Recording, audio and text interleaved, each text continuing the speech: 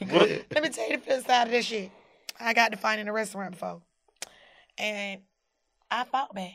And I also got hit with like a $15,000 lawsuit too. Because the bitch threw some liquor on me and I went at that hoe. And me and my folk tore the restaurant up, but they called me for the bill.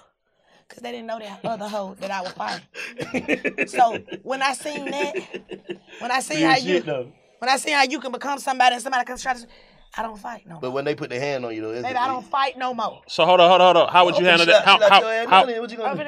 How would you handle that same restaurant situation now? How would you handle that same restaurant situation now? Because you don't understand, we gotta go pay for lawyers and all that. I'm not lying. That shit hit you worse. It make you want to walk away. It make you say, fuck that when the hoe go to hit your pocket, man. Fuck these hoes, man. I'm calling the police on you, bitch. And I mean that. I'm not just telling y'all I'm calling the police because I'm scared of no hoe. You see how big my motherfucking hands is? I'm not scared of no bitch.